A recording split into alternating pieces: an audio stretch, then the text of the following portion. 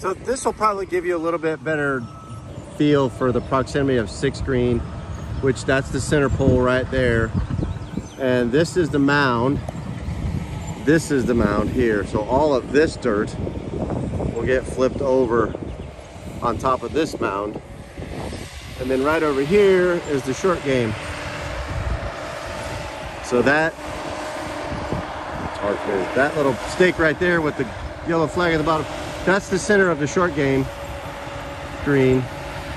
All of these palm trees come out. There'll be a bunker right back here, so you can practice fairway shots out to the range, or you can practice your flop shot right back here. There'll be another bunker kind of cut into this semi-kidney bean shaped green right over there, so you can practice coming this way.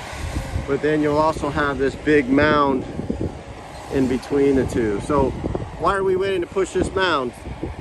And the reason is, next week I've got to tap into the reuse water supply line and run my water line from this ditch right here. We got to go from here, we got to tap into this water line and run water all the way over to that well area right there.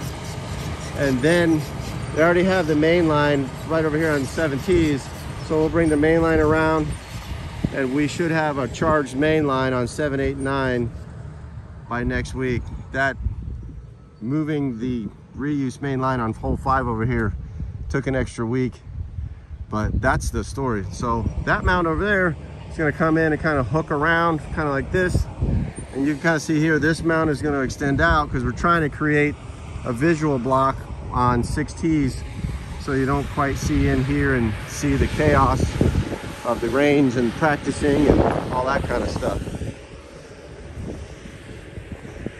But that's the proximity. One side short game, one side's number 6. Come over here, we'll walk up on 6th green.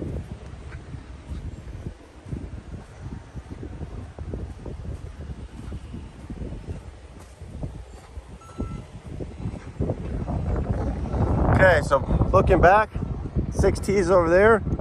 5 green is right over there, the center stake with the little orange flag. Basically, the center is just to the left of that orange tractor. And the little green machine back there, that's about the white tee for 6 green. And then all of this turns into lake as soon as I can get FP&L to kill the power of that transformer. Then we can come in and finish demo and finish getting all that stuff this way. We still got to haul in more dirt for here. You can see the void. So we need more dirt. I'm standing about 5 feet above natural grade. So that's the actual finished grade of the green. So pretty cool. And just so wide open. It's awesome. You know, when this clump of stuff is gone, you'll be able to see all the way down.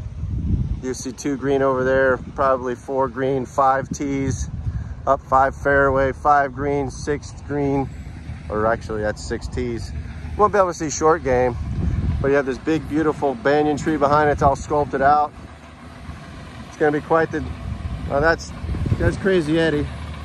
I call him Wreck-It Ralph. He's a cool dude. But that's the story with 5 and short game.